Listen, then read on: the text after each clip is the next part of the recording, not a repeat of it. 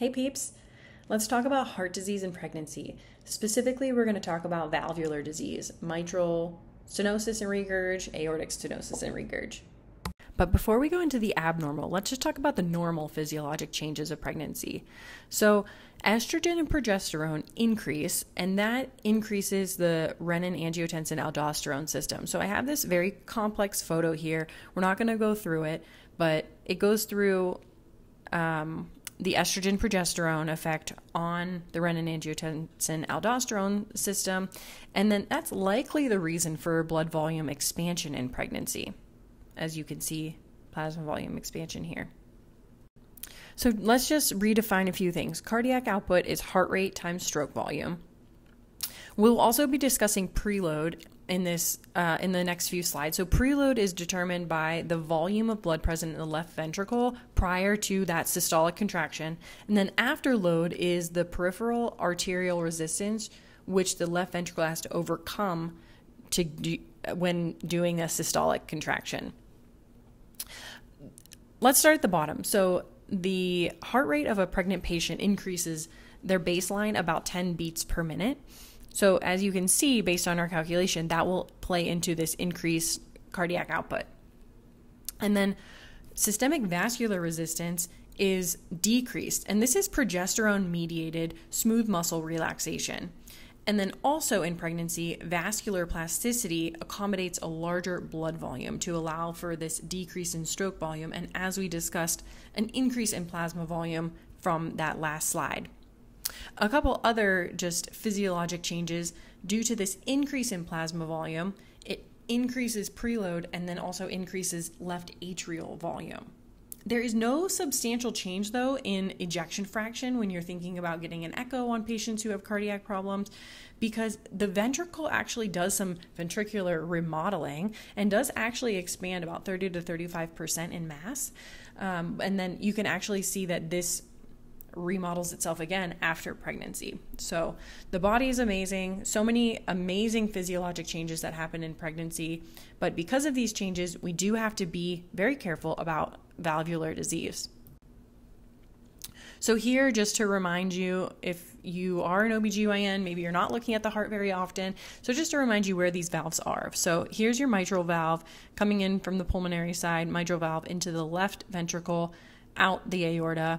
And then we're actually really only talking about the left side of the heart today, but just a reminder where the pulmonary and tricuspid valves are. Okay, let's start with mitral valve stenosis. This is the most common acquired lesion in pregnancy. So I made little green arrows for where these stenotic valves are, so take a look at those. The cardiac output in mitral valve stenosis is fixed due to that stenotic valve. And so because of this narrow mitral valve, blood can't get out of this left atrium fast enough, and it accumulates in here and then backs up into the lungs. 25% of women who are pregnant with mitral valve stenosis present in heart failure for the first time in pregnancy. So this can get bad very quickly, and you may not even know that this patient has mitral valve stenosis. The one thing that we really need to look out for in mitral valve stenosis is tachycardia. So think about the heart beating very, very fast. The left atrium can't even get blood out on a normal heart rate. And so with tachycardia, there's even less time for this left ventricle to squeeze all this blood, the left atrium to squeeze all the blood out into the ventricle. And so there's even more pulmonary congestion. So we really want to avoid tachycardia. Some management here, you want to avoid Valsalva maneuvers in these patients. You want a short second stage, so you're going to be looking at an operative vaginal delivery in these patients, and recommend an epidural. Pain control is very important for decreasing the pain threshold, obviously, and then also that will stabilize the cardiac output somewhat. So it's very important to have adequate pain control. Aortic stenosis, we see here. So typically this is from a congenital bicuspid aortic valve. This is typically diagnosed by hearing a harsh systolic murmur that radiates into the carotids. It's actually, aortic stenosis is generally well tolerated in pregnancy, as long as it's mild to moderate. But if it is severe aortic stenosis, then the patient will tolerate it most likely very poorly. The heart cannot accommodate, due to the aortic stenosis, the increased cardiac output. So this increases the left ventricular end diastolic pressure, and this also can cause pulmonary edema, similarly to the mitral valve stenosis. A reminder that aortic stenosis is a preload dependent condition.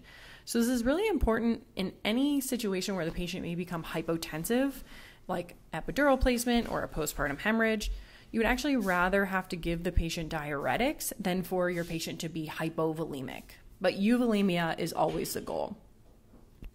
Just a note here that there's a high risk of ischemia under stress with aortic stenosis, so keep that in mind. We want to keep everything as normotensive euvolemic as possible. Next. Oh, I can't get it to go to the next one. Sorry about that. Management. So we already talked about that. And again, an operative delivery for a shortened second stage here. All right, mitral valve regurgitation. This can be associated with mitral valve prolapse. And as you can see here, instead of the stenotic V, I have an open valve here for regurgitation. This should be uncomplicated in pregnancy, but sometimes these patients can be more delicate flowers due to this left ventricle dilation and impaired contractility.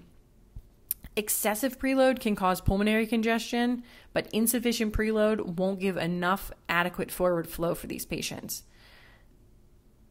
And so I actually just wanted to get this arrow up. There's the drive in pregnancy to increase cardiac output can actually exacerbate this left ventricular volume overload, and then therefore have a backfilling and pulmonary congestion. You can consider diuresis in the early postpartum period when the fluid shifts are the highest. And you can also see this is excessive preload can cause pulmonary congestion, but insufficient preload won't give enough forward flow here. And so last but not least, we have aortic regurgitation. So with aortic regurgitation, the left ventricle compensates for decreased forward flow. I'm just going to click forward to get some of my arrows here. For decreased forward flow with increased left ventricular end diastolic volume.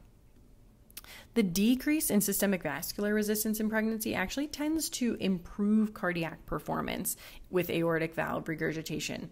So you should be able to provide standard OB care to these patients, but just be on alert if any changes occur with vitals or symptoms in anyone who has valvular disease in pregnancy or any kind of cardiac problem. So that's it. Quick but very detailed topic to go over. My main resource was the Gabby Obstetrics book. If you have any questions, please leave them in the comments below. Anything else that you want to go over. But I hope that this was helpful, and let me know if you liked any of the animations. Have a great day.